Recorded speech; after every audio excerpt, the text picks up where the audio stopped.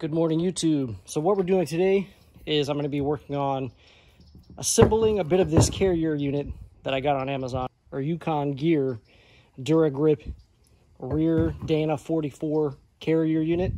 I'm buying this because I changed my rear differential fluid not too long ago and found chunks of teeth in the oil. So it's my assumption and my understanding, reading online and everything, that the spider gears in the factory limited slip differential aren't great, and they can spontaneously begin to just fall apart.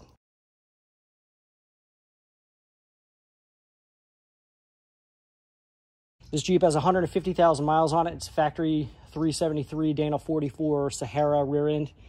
So at 150,000 miles, I'm assuming that everything's just going to need to be replaced. So I went ahead and bought a master rebuild kit from Yukon Gear, a new carrier, new ring and pinion gear. So I'm going to go and refresh all the bearings. I just did the axles not too long ago, and the gear oil was a bit dirty. That's why I decided to go ahead and change it. But that was only a few hundred miles ago. So the axles and everything should be good, the bearings and all that stuff. They've probably got a little contamination in them, so I'll make sure I clean them up when I take them out. But otherwise, I'm going to go ahead and refresh everything in the rear end. So I did try to take it to a shop. They did not include a ring and pinion gear for whatever reason in the estimate. They wanted $1,400 to do it. So they wanted $600 for the carrier unit. Or no, it was $499, I'm sorry. $500 for the carrier unit. I got it for $350 on Amazon, same exact unit. And the kit, I think they wanted $150. This was $200 from Amazon, if I'm not mistaken. It's a Yukon Gear authentic part sold by Yukon Gear store on Amazon, and you can see everything is packaged up, looks good. We've got a bunch of shims for the carrier and the pinion, new bolts, new crush sleeve, new nut, new seals and everything to go on the pinion and stuff. All Timken bearings going on in here, thread locker, and some paint to go on the gears so that you can make sure you're getting a good gear pattern and everything. So we've got everything we need here. All I'm going to do today is just install my ring gear to the carrier unit and put my bearings on the pinion. So these bolts do have a bit of oil on them to keep them from rusting in the packaging. So you don't want that oil to be on the threads when you apply the thread locker. So I'm going to take a bit of brake cleaner and just spray those down. And you can see the oil coming off on the rag.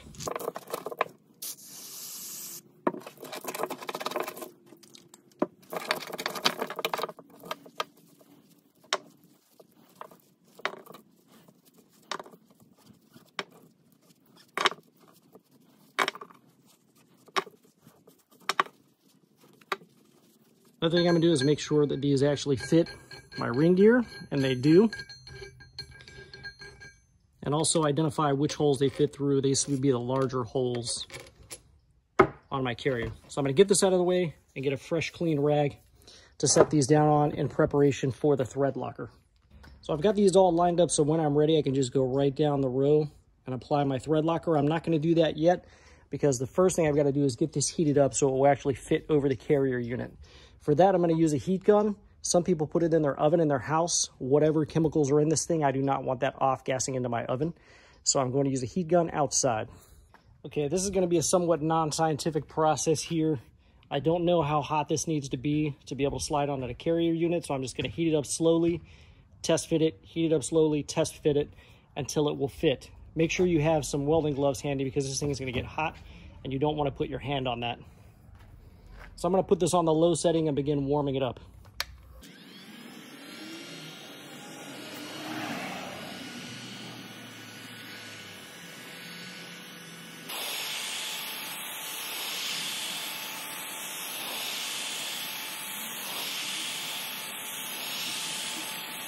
This is getting warm to the touch. It's not hot, but I don't want to overheat this thing. So I'm going to go ahead and test fit it and see if it'll slide on. Oh, wow, look at that, it does. No, wait, not quite. So I think we're actually almost there, believe it or not. About 3.5 minutes of heating with the heat gun. So I'm gonna give that another minute or two, but it's pretty close. The other thing you wanna make sure of is when you go to set that in place, that there is nothing on either one of these mating surfaces because you want it to sit absolutely flat.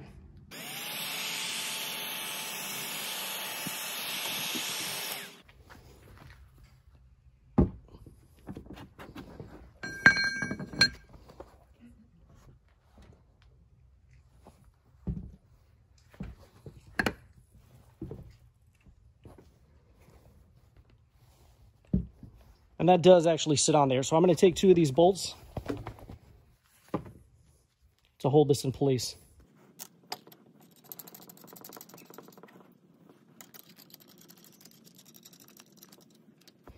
So this ring gear isn't really hot. It's just kind of warm at a touch. I can leave my hand on it. It's a little warm, but not terribly hot. So just to kind of give you an idea of where you should be with it. But it is sitting flat on the carrier unit. And we're ready to go ahead and put the thread locker on the bolts here. So the thread locker is going to be the red stuff that came with your kit. I'm just going to kind of flip that a few times to make sure it's mixed up a little bit. It's been sitting in the packaging.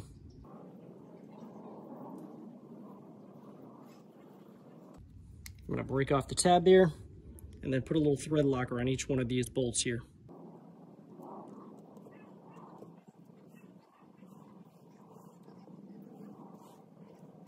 Put the lid back on for now until we do the other 2 bolts. Then I'm just going to thread these in.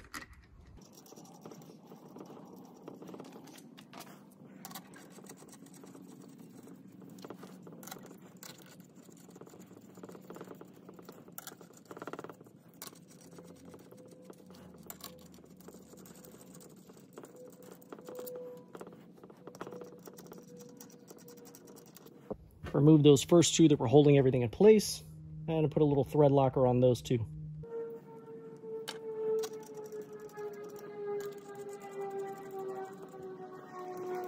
I'm going to get a wrench and just kind of snug these down, and then I'll take them over to my press or something so I can get a good grip on them and torque these bad boys up. So these appear to be about a 20mm socket, which I do not have, but I have a 13/16, and this seems to fit pretty snug. So I'm going to go ahead and snug these bolts up in a cross pattern, and I'll get the torque on them in a minute. Like I said, I just want it to hold the ring gear in place, because as it begins to cool, it's going to want to pop back off the carrier unit. We don't want that.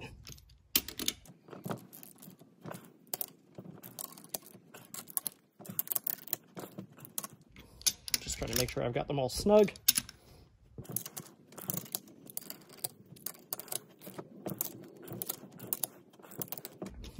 Okay, now let's torque this thing down. Okay, so to get some good torque on this thing, I've got it in my chop press, and I'm gonna have to continue to move it around to get it to be able to get my cross pattern in it, but this is gonna work. So 135 foot-pounds, let's make it happen.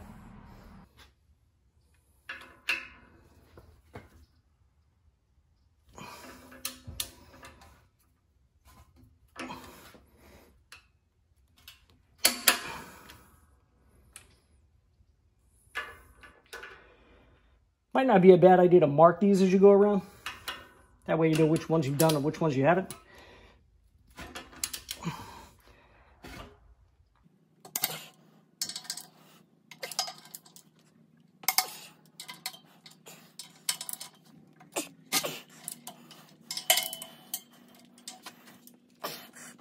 God damn. Might want to try to secure that to the floor somehow. Because as you can see, the whole rack is wanting to spin. I'm having to use my shoulder and or body to hold it, to keep it from moving.